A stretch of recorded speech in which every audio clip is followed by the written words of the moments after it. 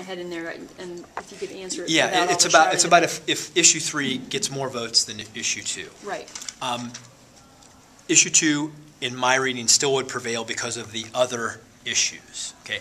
When I was listing them, I'm talking about the ways in which issue 2 could prevail over issue 3.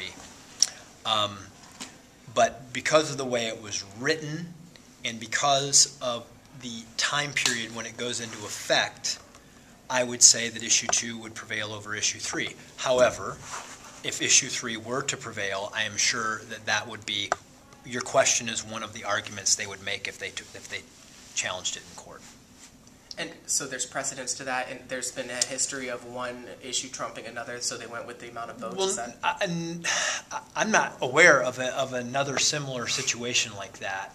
We're reading, our reading of it, and the attorney's reading of it in our office is related to what the actual amendment says, and in talking to other attorneys that do this around, the state, and that's the conclusion that they came to.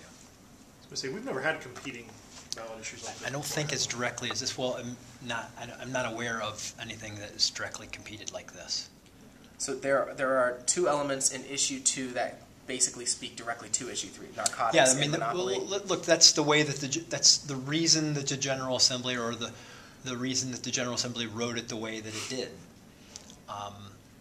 and it seems pretty clear that that by passage, it would eliminate the monopoly piece, it would eliminate the drug or the narcotics or the marijuana piece, whatever you want to call it, and both in terms of its actual the language in the actual passage and its implementation as it relates to going into effect immediately because it was initiated by the General Assembly versus 30 days after as a citizen's initiated petition would. Are you at all concerned about the fight at the Supreme Court impacting when the ballots get sent? Yeah, we have, well, I mentioned, I think it's 17 days before, no, 19 days, what did I say, 19? 17 days before ballots go out, which means, or is it 19 days? Starts on the 19th. It's on the 19th. So it's 17 days before it goes out, which means that we need this 15 days from now. We need to have guidance because it takes a couple of days to get the ballots ready if there's a change needed in them.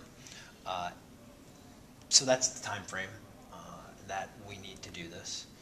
If we're going to comply with federal law, which requires us to send out military ballots 45 days before the election. What happens if the language is in limbo and that date comes? Then we will probably be in a position where we would have to send out another round of ballot language. You mean to send the what voters that is we on sent. there and then resend it? Then we would have to. I can't remember the language that we used, but we would have to remake the ballot and send out new ones. So on the 19th, ballots are being sent no matter what? Yeah, we have to under federal law.